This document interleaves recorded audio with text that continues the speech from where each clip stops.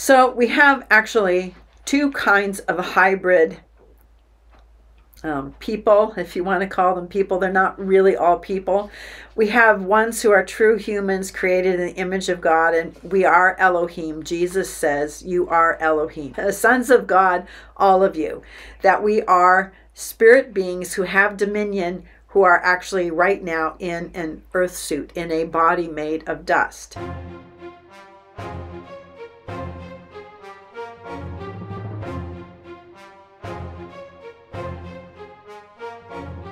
We do not have the ability to be able to trace our genealogy back to Adam. God knows who real people are and who the non-real people are. And the important thing, though, is that in Bible days, that the Messiah be able to trace his genealogy all the way back to Adam, so that his genealogy goes back to God as being a true son of God. Well, the very first time we see the word book is a reference to the book of life, the book of the generations of Adam, or of mankind. And that's in Genesis 5. We'll just look at verses 1 through 5. This is the book of the generations of Adam, or you could just read man, because it's the same word. When God created man, he made him in the likeness of God. Male and female he created them, and he blessed them and named them man when they were created. So when Adam had lived 130 years, he fathered a son in his own likeness, after his image, and named him Seth. The thing that's important here to understand is that Adam was made in the image of God, and he became someone who, with his wife Eve, could produce other image bearers. But there was something about Adam's image that had changed when Adam fell. And that is that this fallen aspect would also be part of his descendants after.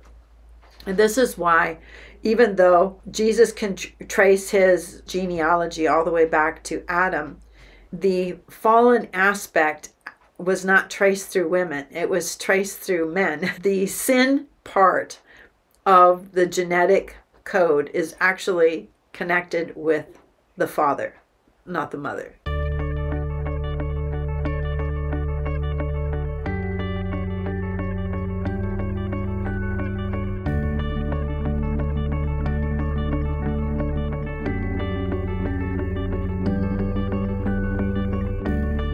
So just a little note there. Verse 3, when Adam had lived 130 years, he fathered a son in his own likeness, after his image, and named him Seth.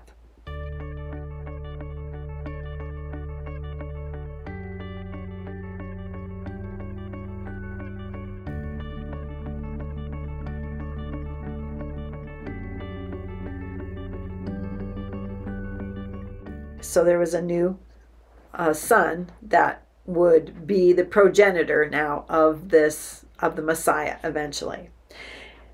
And the days of Adam after he fathered Seth were 800 years, and he had other sons and daughters. Thus all the days that Adam lived were 930 years, and he died. There's more to that genealogy, but you can read it yourself in Genesis 5. Jesus' genealogy traces his ancestry back to Adam, and this is in the Gospel of Luke. And I'm not going to read the whole genealogy, but Luke 3, verses 23 and then 36 to 38. Jesus, when he began his ministry, was about 30 years of age, being the son, as was supposed, of Joseph, the son of Heli, the son of Mathat, the son of Levi, the son of Melchi, the son of Janai, the son of Joseph. And then we're going to skip a bunch and go all the way back to Shem, the son of Shem, the son of Noah, the son of Lamech, the son of Methuselah, the son of Enoch, the son of Jared, the son of Mahalalel, the son of Canaan, the son of Enos, the son of Seth, the son of Adam, the son of God. Okay. Jesus can trace his genealogy all the way back to Adam. Now, remember in Genesis 6, when we see the sons of God going into the daughters of men and trying to, through the seed of the woman, produce something of their own, they have no genealogy.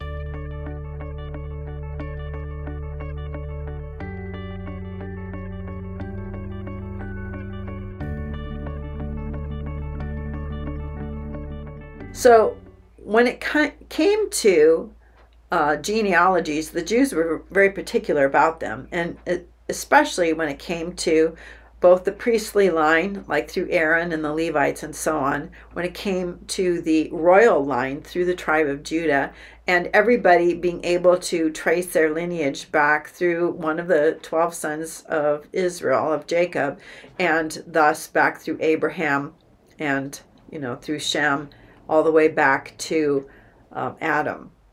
Okay, this is important. This was important, and it's important to us too to know this. Genealogies are important. We don't need to know ours, though. I just want to emphasize that. A lot of this 23andMe and Ancestry.com stuff is, it's fun to find out what your ancestry is, but we don't have the ability nor the necessity to be able to know who is a true person and who isn't. God knows, and that's the important thing. So we know that the Messiah was promised to be born of the seed of the woman. We know when the Messiah would come. That's what the prophecy in Daniel 9 is all about. Verse 25 gives us the timing for this.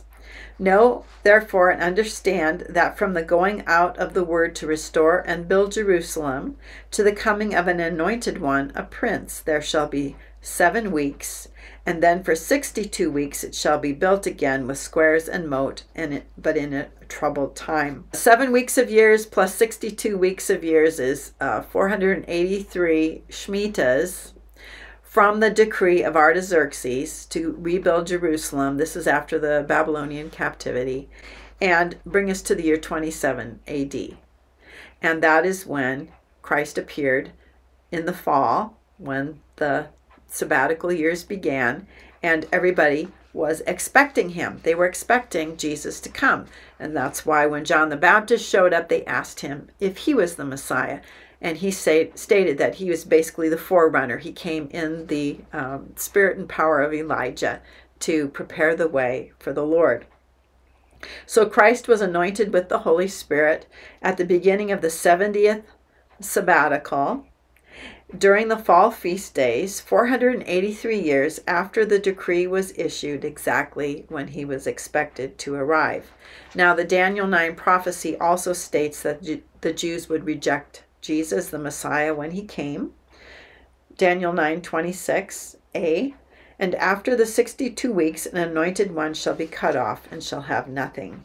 And Jesus talked about this too in Matthew 23:37 through 39. And 24:2. O Jerusalem, Jerusalem, who kills the prophets and stones those who are sent to her.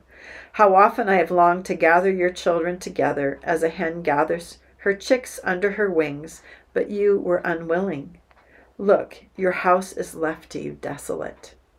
For I tell you that you will not see me again until you say, Blessed is he who comes in the name of the Lord. And then he said to his disciples, do you see all these things? Talking about the temple. He replied, truly, I tell you, not one stone here will be left on another. Everyone will be thrown down. And that, of course, happened in 70 AD. Now, here's what happened. When the Jews rejected Jesus as their Messiah, Israel's spiritual inheritance was transferred from them, from Israel, to another group of sons, and that is to believers. And this is what Jesus said in Matthew 21, verses 43 through 46. Therefore I tell you that the kingdom of God will be taken away from you and given to a people who will produce its fruit. He who falls on this stone will be broken to pieces, but he on whom it falls will be crushed. When the chief priests and Pharisees heard his parables, they knew that Jesus was speaking about them, and although they wanted to arrest him, they were afraid of the crowds because the people regarded him as a prophet. So the kingdom was going to be taken away from the nation of Israel and the scribes and Pharisees and the priests of Jesus' day and given to another nation who would produce fruits. That other nation was believers. 1 Peter chapter 2, verse 9. But you, speaking of Christians, are a chosen people, a royal priesthood, a holy nation, a people for God's own possession, to proclaim the virtues of him who called you out of darkness into his marvelous light. Revelation 1:6. And he has made us a kingdom, priests to his God and Father. To him be the glory and the dominion to the ages of the ages. Amen. And Galatians 6:15 and 16. For neither circumcision nor uncircumcision means anything. What counts is a new creation. Peace and mercy to all who walk by this rule, even to the Israel of God. Now, here is the other part of this. Even though the spiritual promises made to Israel were transferred to believers, the promises that God made to Abraham relating to an earthly kingdom remain intact for the sake of the patriarchs. That means that there is going to be a literal earthly nation of Israel, of descendants of Abraham, who will have earthly dominion. Romans 11, verses 1, 28, and 29. I ask then, did God reject his people? Certainly not. I myself am an Israelite, a descendant of Abraham from the tribe of Benjamin. Now, he's going to speak about Israel. Regarding the gospel, they are enemies on your account. But regarding election, they are loved on account of the patriarchs. So, the rejection of the Messiah opened the way for believers to be part of this Israel of God. But God still has a plan for the actual physical descendants of Abraham. So this is a two-tiered kingdom where there's a spiritual Israel and there is going to be a literal Israel. Now, here's the deal.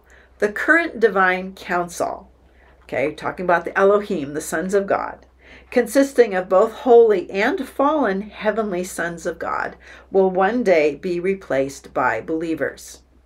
Paul referred to those beings, the current council members, who are some of which are fallen, and sons of God who have principalities and are over territories and so on.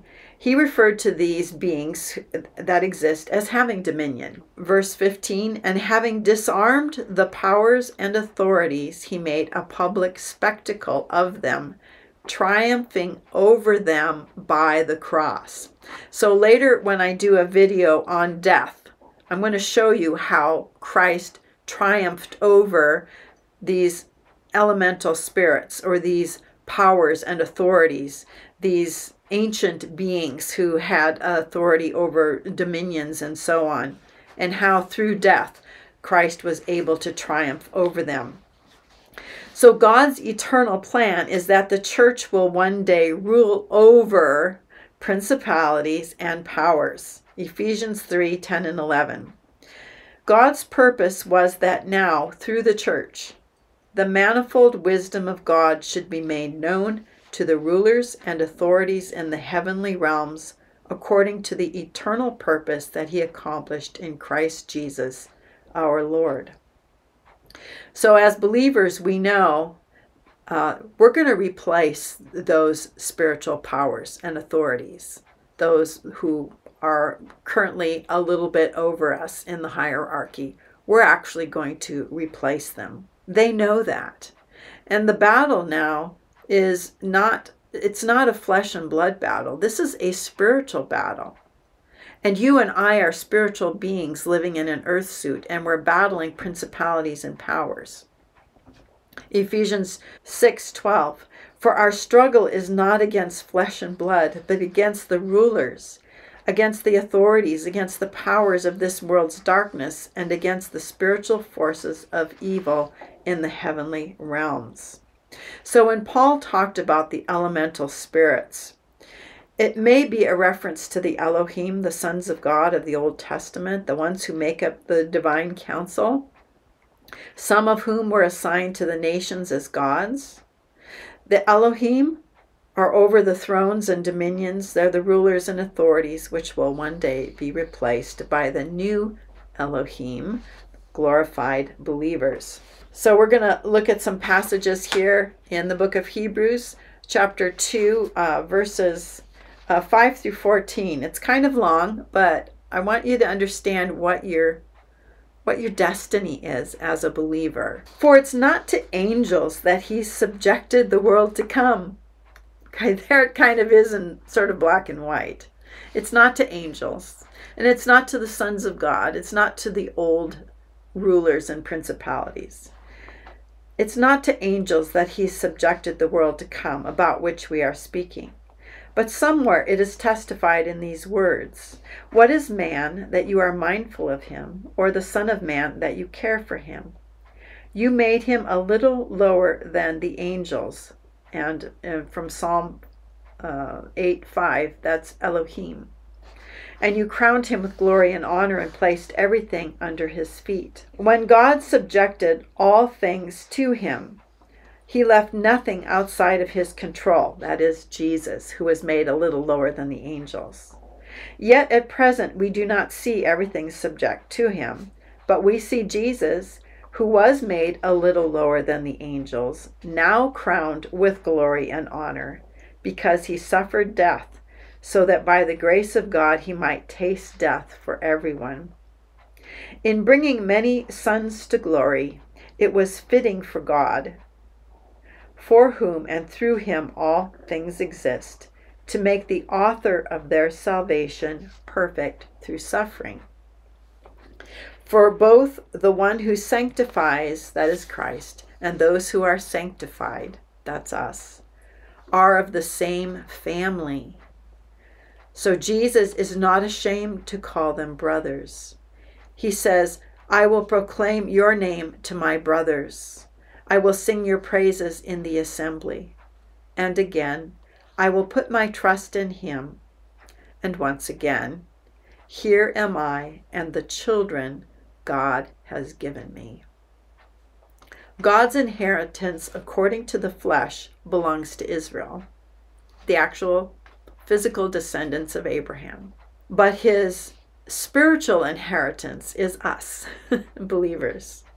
And when the chief priests and scribes and elders rejected Christ, God chose new sons who by faith would be conformed to the image of Christ to act as God's new divine counsel.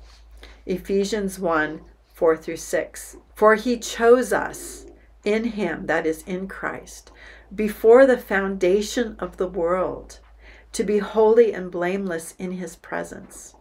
In love, he predestined us for adoption as his sons through Jesus Christ, according to the good pleasure of his will, to the praise of his glorious grace, which he has freely given us in the Beloved One.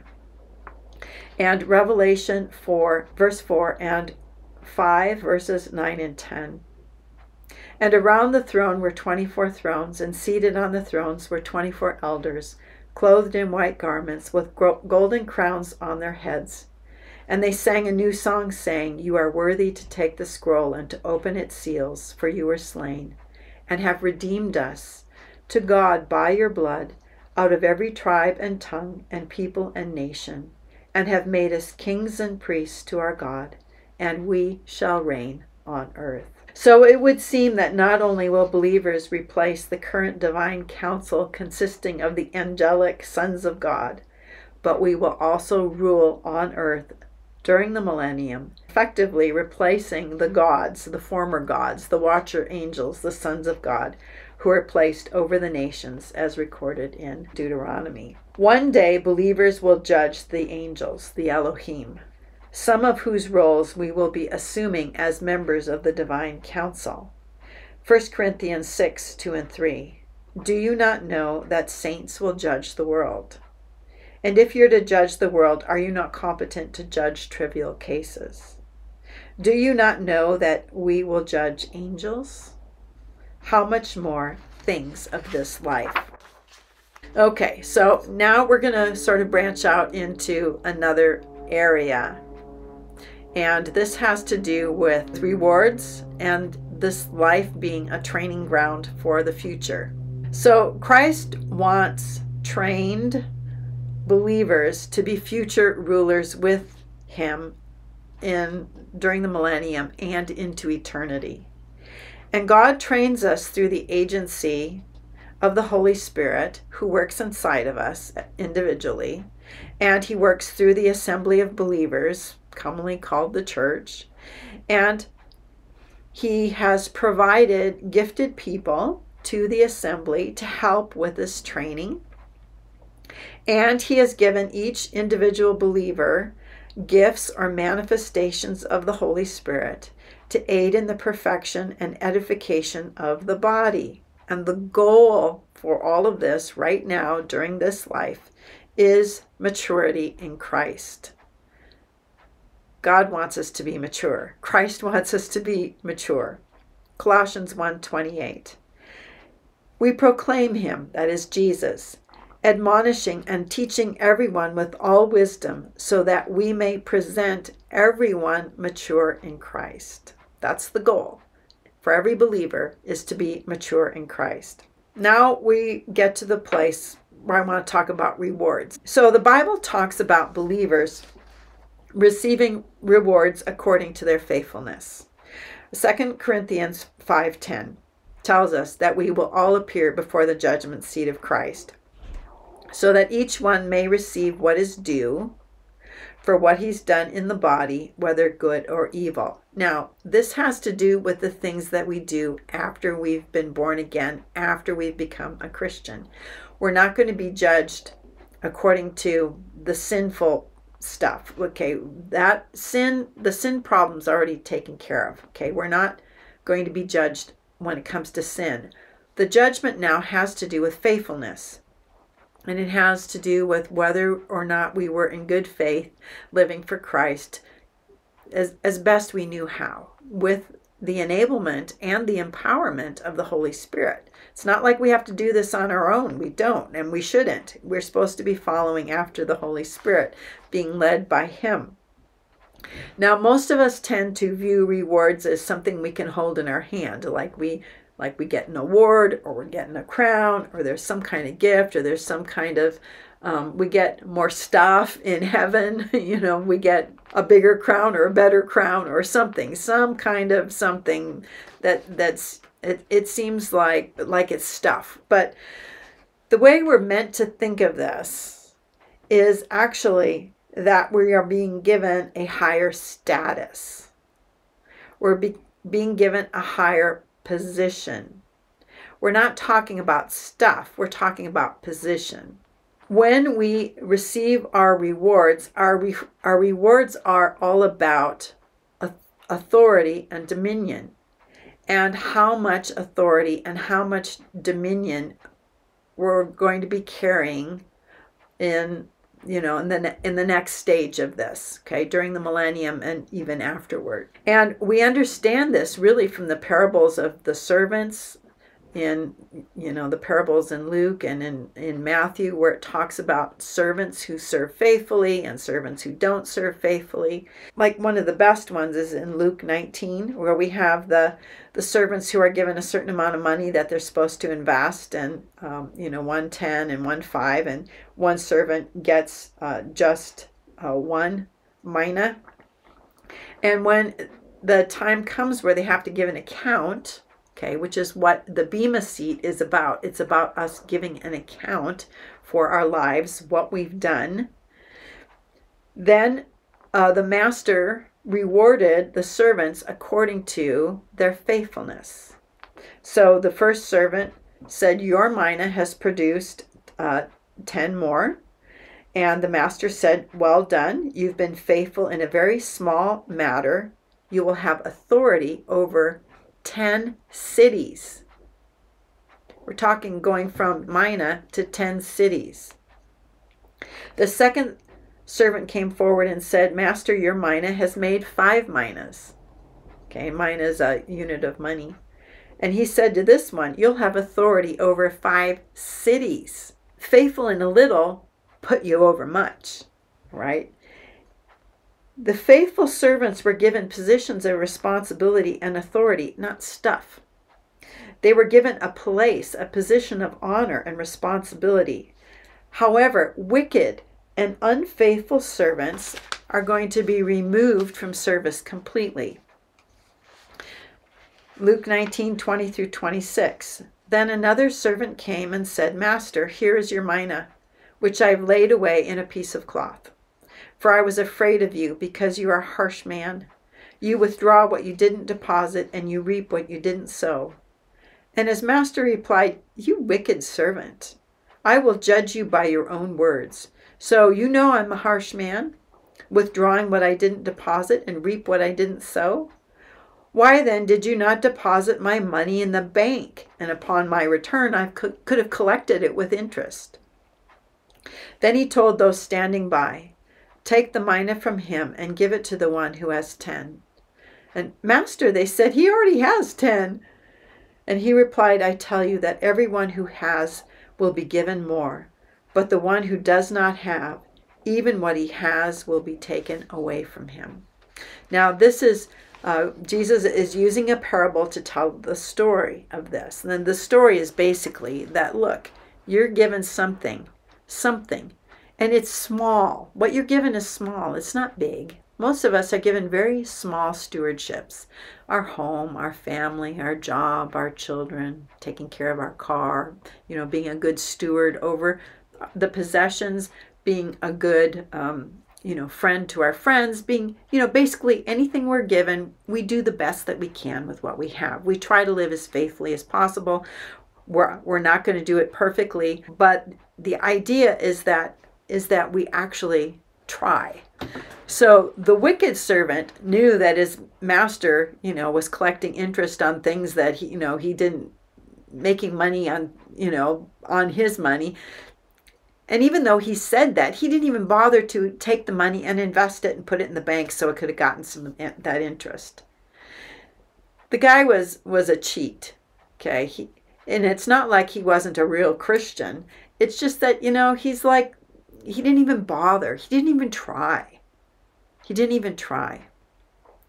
And his belief about his master was really wrong.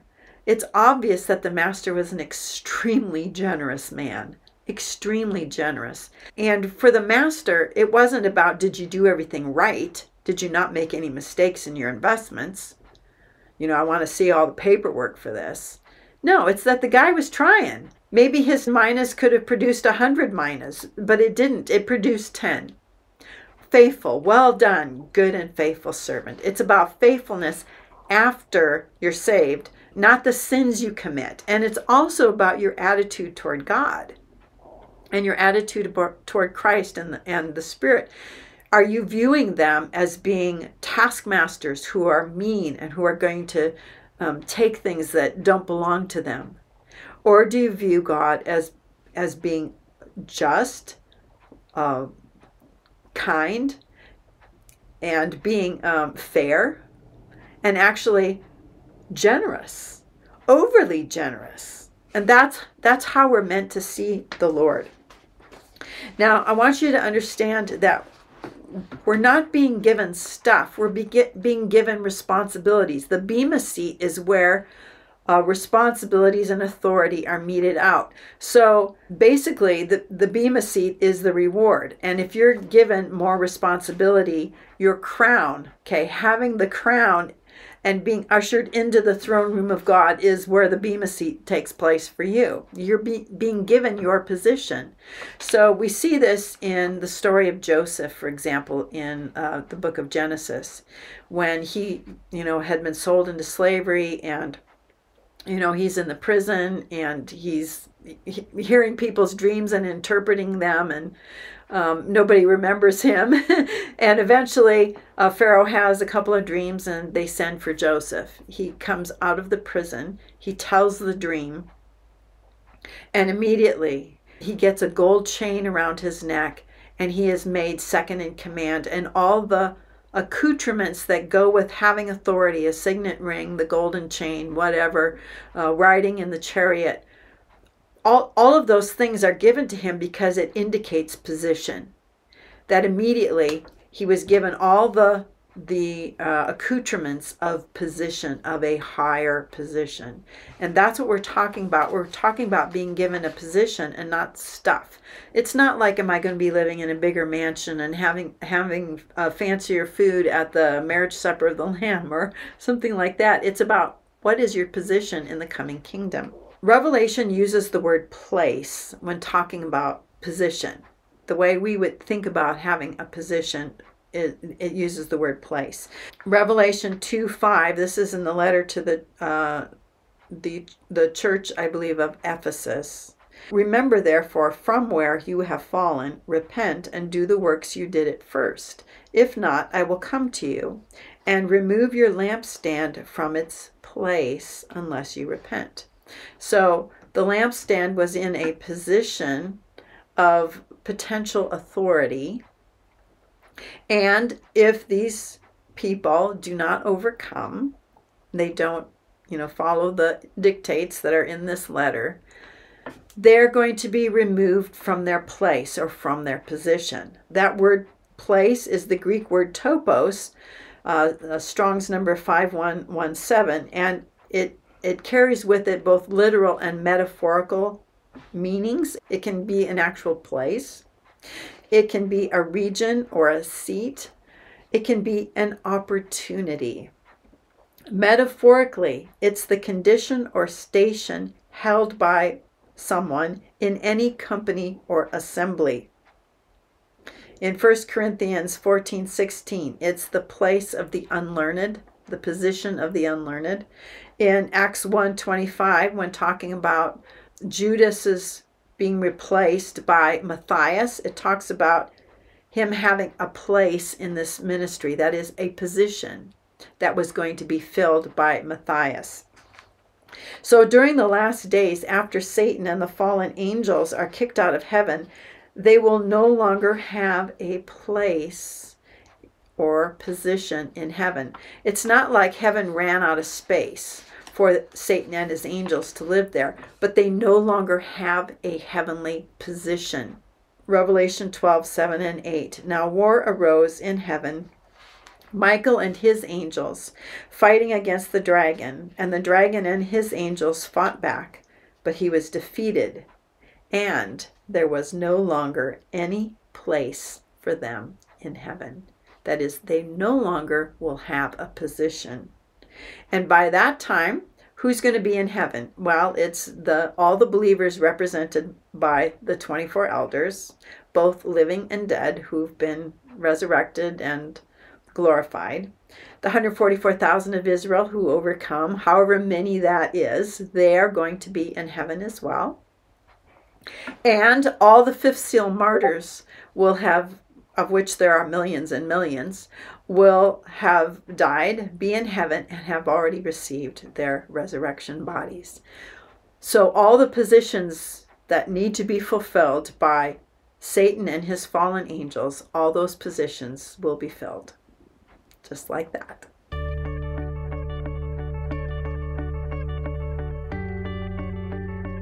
Now, there's some Old Testament types of position and authority, which also the idea of intimacy is involved in this as well. The higher position you have, the greater intimacy you have with the Lord. And I know that's something we all want. And anybody who desires to have that kind of intimacy with the Lord will have it. That desire is something that is going to drive you to be faithful. And your faithfulness will be rewarded. So we know that there are positions of honor, higher positions and lower positions. And this type is portrayed by birth order. And the firstborn was the one who held the higher position in the family. And when Joseph was in Egypt and he became second to Pharaoh, and his brothers came in and eventually, because of the famine, and eventually they had to bring Benjamin. They were all seated when it came time for lunch. And remember, they didn't know that Joseph knew who they were. But they were all seated before Joseph according to age, from the firstborn to the youngest. Okay, and the men looked at each other in astonishment, because they were looking at the hierarchy. that Joseph understood the hierarchical relationship within the family of who was the boss of who.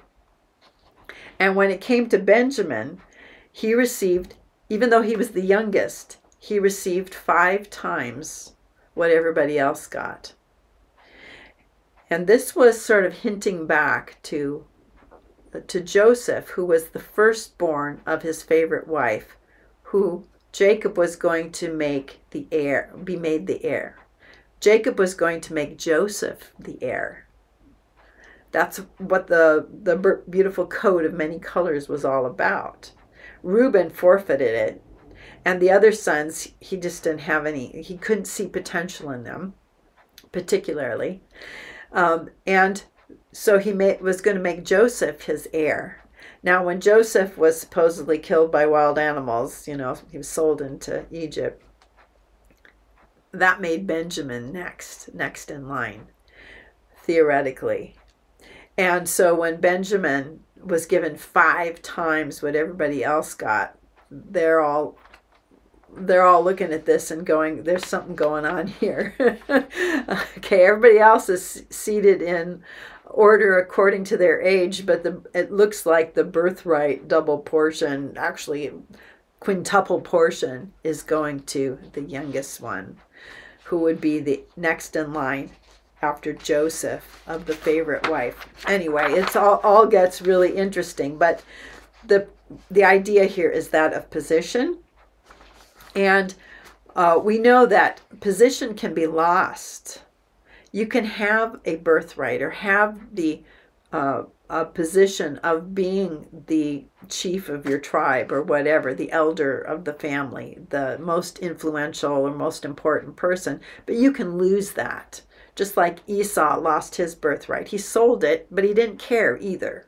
He didn't care, and that's why he was able to sell it. He didn't care. Reuben, who slept with his father's concubine, lost it through immorality and just general foolishness. That the birthright is yours, but it's how you view it and how you handle it that makes all the difference. Now, we know that King David, is also a type of Christ. And in 1 Chronicles 11, we read about David's mighty men. And David had basically an inner circle of 3 guys, Jashobeam, Eleazar, and Abishai. Okay, and we don't know much about these people, but they were his 3 best guys. And then he had a group of 30 men of valor, among whom was Uriah the Hittite, whom he murdered. And so it's like, yeah, I don't know if I want to be one of David's inside group. But anyway, these were his mighty men. These were his guys, his little group that worked with him, that were his good friends and his companions. Jesus also had a kind of a hierarchy within the apostles. Now, Jesus did not encourage them to think that way. He told them, you guys need to practice serving one another. This is how you ensure that you'll have a higher position, because the first will be last and the last will be first. Jesus had a larger group of about 70, and then he had a group of about 40. And then he had a group of 12, and within that group of 12, there were 3, Peter, James, and John. And out of those 3, John, the beloved disciple. Greater and greater intimacy.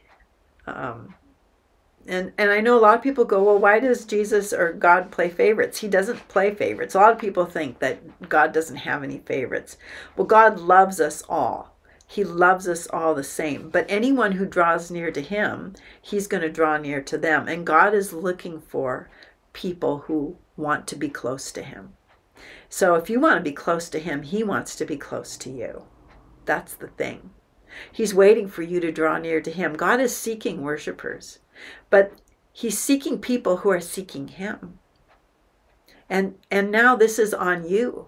The impetus and the onus is on you to draw near to him. He's already drawn near to you. And now it's time for you to draw near to him. So there's coming a day when Satan and all of his angels are going to be unemployed. Christ is going to be the king, and his believers are going to be underneath him.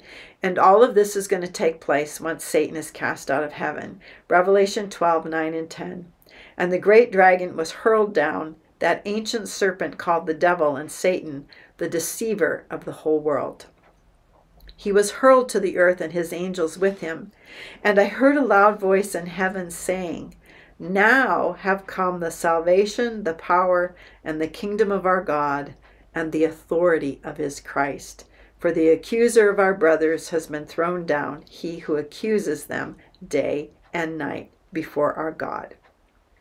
So all the places formerly occupied by fallen angels, the fallen Elohim, will be taken up by believers.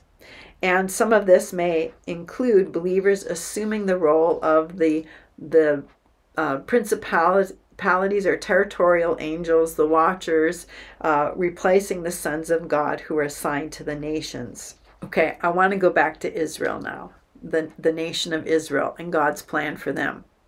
Because that's sort of one of those untold stories about what's going to happen to them during the millennium and after. How are God's promises that he made to the patriarchs going to be fulfilled in eternity, okay, and in the age to come? Well, from a human perspective, it would seem that the church has replaced Israel as God's sons, okay, as the new kingdom of priests who are being given spiritual authority. However, there is indication, actually all kinds of scriptures that tell us that during the last days, God is going to restore Israel's sonship, and that eventually the position that we hold, or that we will hold as sons, will probably, most likely, the Bible hints at this, will be held by Israel as the new sons of God. And this will happen as we, sort of the interim sons of God, become the bride of Christ. And this is going to happen after the millennium, after the great white throne judgment. So here's what the Bible tells us in Revelation 21. And then I'm going to give you some Old Testament prophecies where we can see how this is actually prophesied in the Bible. In Revelation 21, verses 5 through 7, this is actually in the context of the great white throne judgment that we read about in Revelation 20. All of this is one story. And then the one seated on the throne, that is the great white throne, said, behold, I make all things new. And he said, write this down, for these words are faithful and true. And he told me, it is done. I am the Alpha and the Omega, the beginning and the end. To the thirsty I will give freely from the spring of the water of life. The one who overcomes will inherit all things. I will be his God, and he will be my son. Who is being talked about here? Well, the one who is being talked about here are actually those who overcome during the millennium. This judgment is not for believers, okay? So it's not talking about us. This judgment is talking about people who overcome during the millennium. The ones who overcome will inherit all things. I will be his God, and he will be my son. Here's something that I want to talk to you about. Though Israel as a nation was rebellious from its inception, once the millennium begins, Israel will remain true to the Lord forever, even in the face of the final Gog-Magog satanic rebellion at the end of the millennium. Okay, I'm going to read about that final rebellion, and then I'm going to read the prophecies that tell us that Israel, once the millennium begins, will never be rebellious against the Lord ever, ever again. Revelation 27 through 9. When the 1,000 years are complete, Satan will be released from his prison, and go out to deceive the nations in the four corners of the earth, Gog and Magog, to assemble them for battle. Their number is like the sand of the seashore. And they marched across the broad expanse of the earth and surrounded the camp of the saints and the beloved city. Okay, that is Jerusalem. But fire came down from heaven and consumed them. Satan is going to gather a bunch of people, nations, many people. And usually when we're talking about the nations, we're talking about Gentiles. He's going to gather them together. And they're going to march on Jerusalem. They're going to march on Israel, the camp of the saints and the beloved city. The camp of the saints, I believe that's where glorified believers are. That's our temporary home, because our real home is in heaven, in the New Jerusalem. It's the temporary place when we're on earth ministering, the camp of the saints. It's the little outpost here. And the beloved city. They're going to surround Israel, Jerusalem, where the nation of Israel is, with Christ as their king. Here's the Old Testament prophecies that talk about this. Hosea 1:10 and 11. Yet the number of the Israelites will be like the sand of the sea, which cannot be measured or counted. And it will happen that in that very place where it was said to them, "You are not my people," they will be called sons of the living God. And that's what we read about in Revelation 21. I will be his God, and he will be my son, and he will inherit all things. Then the people of Judah and of Israel will be gathered together, and they will appoint for themselves one leader, and will go up out of the land, for great will be the day of Jezreel. Isaiah 45:17. But Israel will be saved by the Lord with an everlasting salvation. You shall not be put to shame or humiliated to ages everlasting. Daniel 9:24. 70 weeks are decreed for your people and your holy city to stop their transgression, to bring in everlasting righteousness. So this is about the 70 weeks of Daniel. At the end of the 70th week, Israel, the nation of Israel, will never again rebel against the Lord. This is all designed to stop the rebellion of the Jews. So during the millennium, they are not going to rebel against the Lord. They'll never do that again. That all of this was meant to stop the rebellion. Jeremiah 31:33. But this is the covenant I will make with the house of Israel after those days, declares the Lord. I will put my law in their minds and inscribe it on their hearts, and I will be their God, and they will be my people.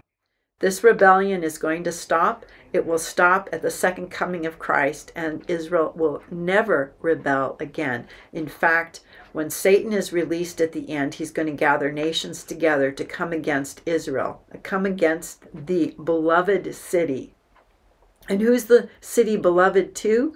It's beloved to the Jews, to the nation of Israel.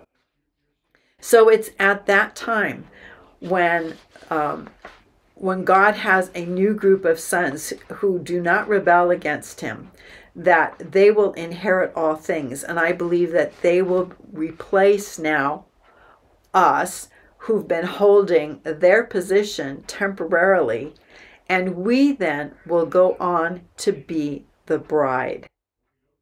We will become the wife of the Lamb. It's a different position. It's a new position now that we will hold. Revelation 22:17. The Spirit and the bride say, "Come." Let the one who hears say, "Come." And let the one who is thirsty come, and the one who desires the water of life drink freely. This is the invitation, by the way. This is the invitation that Revelation 19 talks about. This is the Spirit and the bride say, "Come," but they're not inviting anybody to this marriage supper until after the great white throne judgment. Revelation 19:7-9. Let us rejoice and be glad and give him the glory, for the marriage of the Lamb has come, and his bride has made herself ready. She was given clothing of fine linen, bright and pure, For the fine linen she wears is the righteous acts of the saints. So we're going to be rewarded for the things that we do during the millennium. As believers living in a glorified state, we're going to receive additional rewards. And this glorification, we're going to go from glory to glory. Okay, it's going to go from good to better to best. Then the angel told me, "Write, blessed are those who are invited to the marriage supper of the Lamb." And he said to me, "These are the true words of God." Now, this is where it gets really, really mind-blowing. And if you're still here, if you've hung in there with me this long, this is where things get incredible. If we go back to Genesis 2, 22 through 24, this is where we have the creation of the woman, the original bride, by the way. This is the type for the bride, is the creation of the woman from the man in the garden. And from the rib that the Lord God had taken from the man, he made a woman and brought her to him, just like we're going to be presented to Christ. And the man said, "This is now bone of my bones, flesh of my flesh. She shall be called woman, for out of man she was taken." Okay, and remember, the church is hidden, has been hidden in Christ, in this spiritual way, hidden in Christ since before the foundation of the world. We have always existed in this very small form inside of Christ. Verse 24, "For this reason a man will leave his father and mother and be united to his wife, and they will become one flesh." Genesis 1, 27 and 28. "So God created man in his own image. In the image of God he created him. Male and female he created them. And God blessed them and said to them, 'Be fruitful and multiply, and fill the earth and subdue it, and rule over the fish of the sea and the birds of the air and every creature that crawls on the earth.'" Okay, this is an allegory, a symbol, a type. That in eternity, the Lamb and the bride, the wife of the Lamb, are going to expand on creation. There is a prophesied future, be fruitful and multiply aspect that in partnership, Christ with us in partnership together are going to expand the universe and beyond. And this is something that our finite minds cannot really grasp, but we see it here in seed form. That the partnership of the Lamb and the bride is going to be fruitful, it's going to multiply, it's going to fill, and there's more, there is much more that's out there for us that's beyond our comprehension or grasp. And in the process of all of this, the fallen ones are going to be dethroned, all of them, and defeated, and in eternal punishment. And the righteous are going to shine like the sun forever and ever. And the story is only going to ever, always get bigger and bigger. Always. The story only gets bigger. So in the end,